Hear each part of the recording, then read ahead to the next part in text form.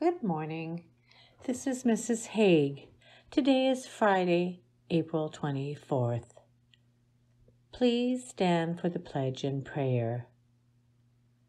I pledge allegiance to the flag of the United States of America and to the republic for which it stands, one nation, under God, indivisible, with liberty and justice for all.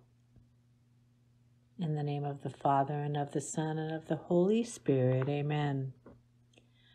May I become at all times a protector for those without protection, a guide for those who have lost their way, a sanctuary for those in danger, a lamp for those without light, a place of refuge for those who lack shelter, and a servant to all in need. We ask this through Jesus our brother. Amen. In the name of the Father, and of the Son, and of the Holy Spirit. Amen.